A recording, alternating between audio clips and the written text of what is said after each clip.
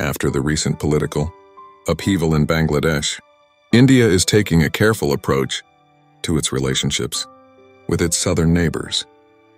Rather than directly engaging in the turmoil in Bangladesh, India is focusing on strengthening ties with other South Asian nations.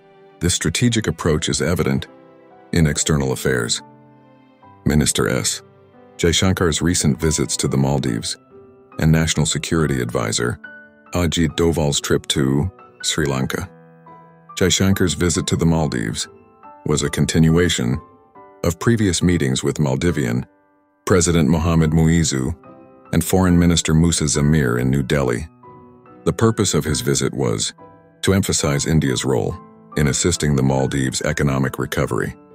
The Maldives is currently facing a debt crisis and a shortage of dollars, so India's support is crucial in ensuring economic stability and preventing a similar economic downturn as experienced in Sri Lanka. Similarly, Doval's visit to Sri Lanka highlighted India's commitment to working with whichever president is elected.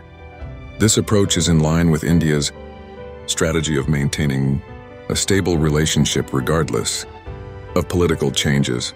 India has also provided financial aid to Sri Lanka and is closely monitoring ongoing projects and investments, such as green energy initiatives, through the Sri Lankan Supreme Court. India's influence extends beyond economic support.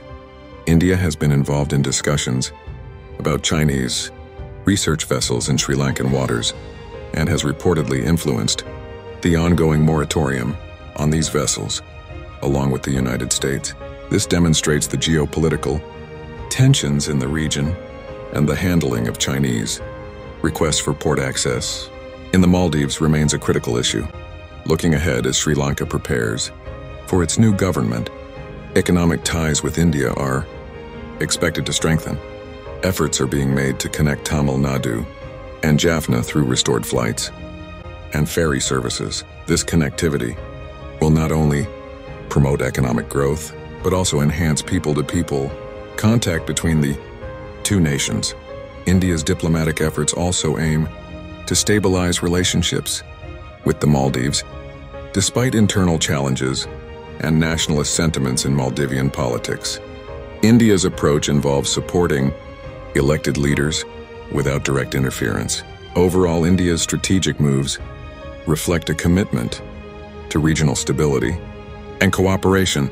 Consistency in policy and continued economic support are key to mending relationships with its southern neighbors, despite the ongoing challenges in the region.